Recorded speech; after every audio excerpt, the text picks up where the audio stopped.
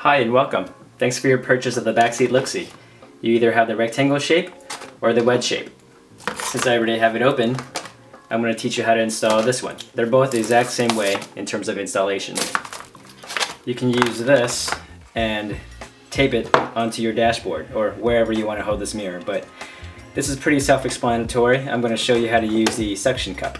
There are some customers who have complained about their suction cup mirror falling and that it's not holding as strong, but it's because they're not doing the one last step, and it's this turn dial.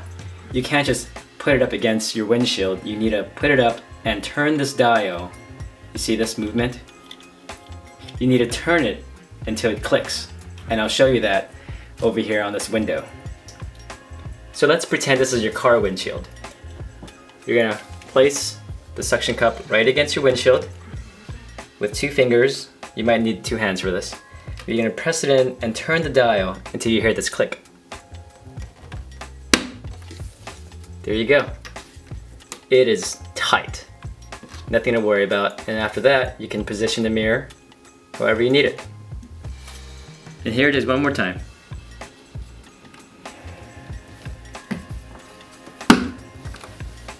Whether it's your toddlers, any backseat passengers, or your fur babies, if you find the Backseat Look-See has helped you in any way, please give us a review on Amazon.